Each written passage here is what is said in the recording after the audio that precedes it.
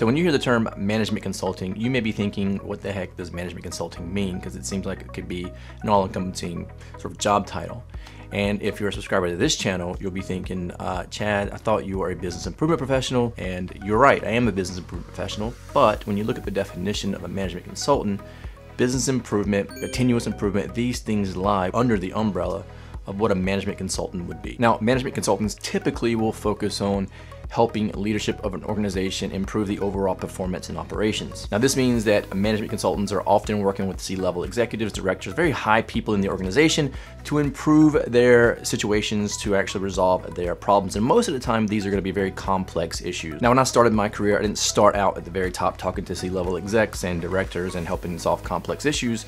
I started at the very bottom as an engineer and worked my way up through the organization. But what I learned as an engineer at the very bottom, working on how to solve problems and improve processes at a Japanese automotive company, those things I still use to this day. And what I learned on the job and through self-study, working for that Japanese company at the very bottom, working my way up, that information I believe is more valuable than the degrees that I have hanging on the wall or the degrees that I earned. Now, I appreciate formal education, of course I do, or I wouldn't have spent years of my life getting the degrees that I have hanging on the wall back there, or the ones that I have tucked away in drawers.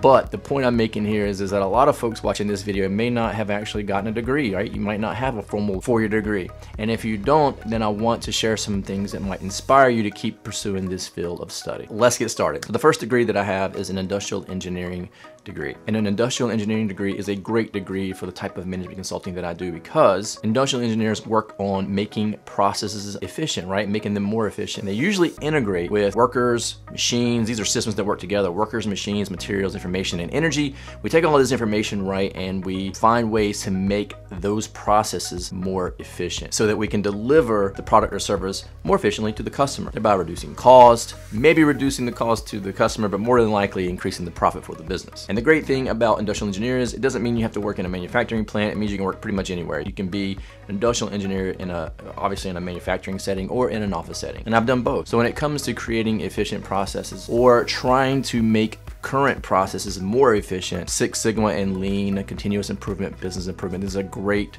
niche under the management consulting umbrella. Now, the second degree I have is a master's in business administration, or better known as an MBA. Now, as I've moved up through the sort of corporate ladder, if you will, I still do the tactical things, right? But I've gotten also more into the strategic thing, where I have to do planning.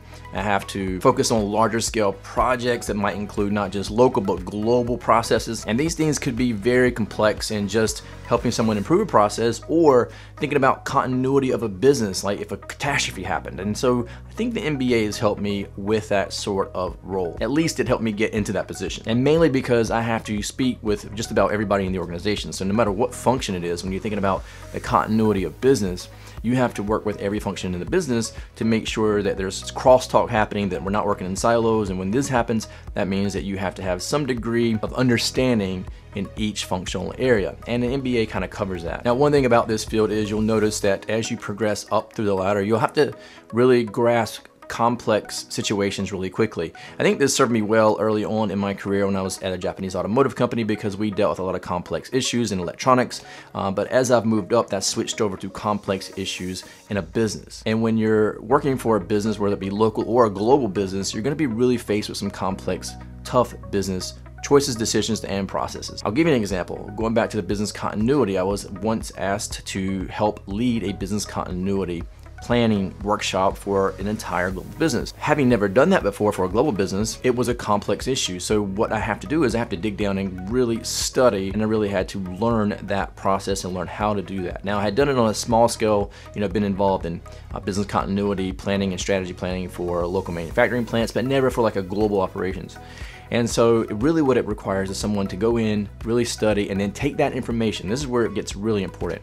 Being able to take all of that information, right, that might seem complex, and it is in nature, and then pulling it together into a system that you can explain it really easily to everyone involved in the process. And I think that's where a lot of value comes in for folks like you and I, if we're trying to do management consulting, being able to take complex situations and contextualizing it so that people understanding it through a model, a framework, or something that they can grasp grasp and it's easily digestible. And I find that the subjects that I studied during my MBA, they help out with that, right? Because sometimes I get involved in some marketing things or sales calls, and I don't have any experience in that from professional experience, but being able to remember and draw from my experiences as I was in graduate school sort of helps me out with those conversations, or it at least gives me the ability to go in and do some research, i.e. a Google search, right? Because we all do that, to kind of refresh myself on what I'm about to talk about. On what I'm about to discuss with the team. Now, in addition to the 2 degrees I just talked about, the industrial engineering degree and the MBA, I think it's important to always keep learning, right?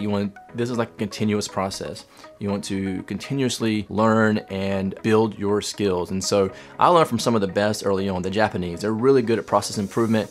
And again, those basics that I learned then, I still use to this day. However, I think in this field, if you don't have degrees and you don't have access to sort of the coaches and mentors that I had, then it's important that you get a coach or mentor, or you want to do both of these. Get some certifications, right? And you don't need to do this right away if you're just now entering this field, but you certainly are going to need this eventually, because if you don't have a degree, you got to have something that says, yeah, I've done this, I've studied this, I've been trained by experts, and I've also used what I learned from the experts in a real world situation to deliver value for the business. So the specific niche that I'm in, they have these belts, right? Yellow belt, green belt, black belt, and then they also have lean certifications.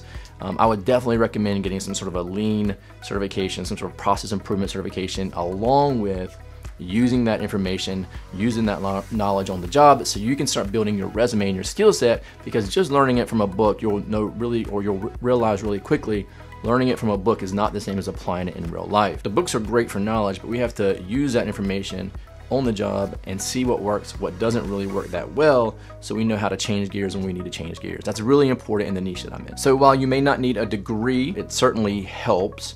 And if you don't have a degree, you might want to consider getting a mentor, reading a lot of books, learning on your own, and then using that information on the job. Eventually, maybe getting some certifications. The late Jim Rohn once said, formal education will earn you a living, but self-education will earn you a fortune. So if you're not interested in getting a degree, then self-education is the route you got to go. Now, as I mentioned, you can do this through reading books and then applying what you learn on the job, but you can also find some membership sites out there that are specifically designed for your niche. And this is a great way to sort of surround yourself with like-minded people that are in the same field you are. And what you'll find from these membership sites is that there's a wide array of people, but they're all like-minded. They're all in the same niche that you are. So you might find some folks that are just like you, just starting out, or some folks that are just like you and you might have a lot of experience.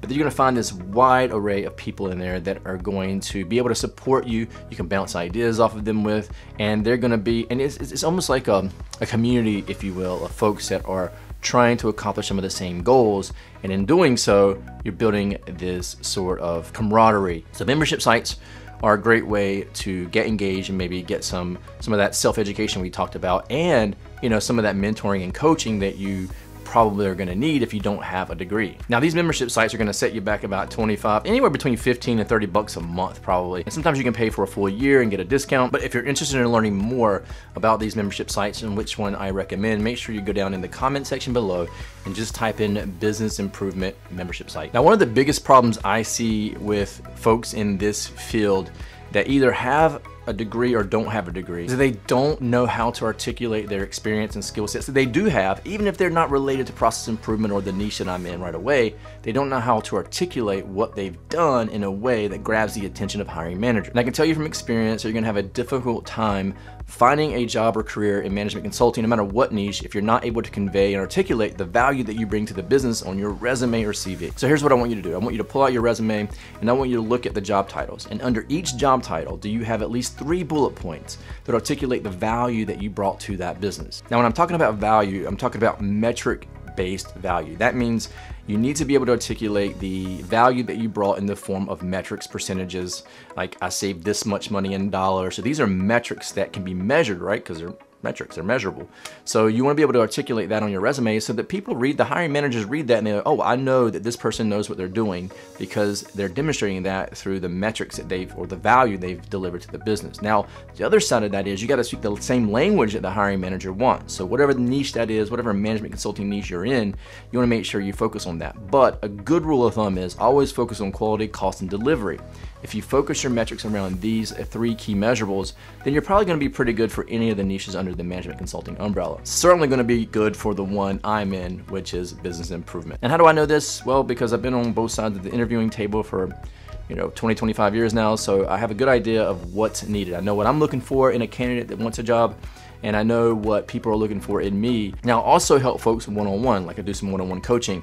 I've been doing that for about 5 years now, and I can tell you that most of the time I see this very problem with all the resumes. They just aren't able to articulate what they can do on their resume or CV. So they have the skill set sometimes, or they've done these things before. They just don't know how to frame it in a way that speaks to the hiring manager. If you're trying to go for a position, and you're looking up jobs or careers online, and that you can go in and kind of figure out what they're asking for. Now, you have to articulate your value and make it fit the role you're looking for. Listen, that's all I've got for this video. Thanks for watching. I really appreciate all the support I've been getting. Make sure you subscribe to this channel if you like this kind of information. Give me a thumbs up if you like this video. I'll see you all in the next video.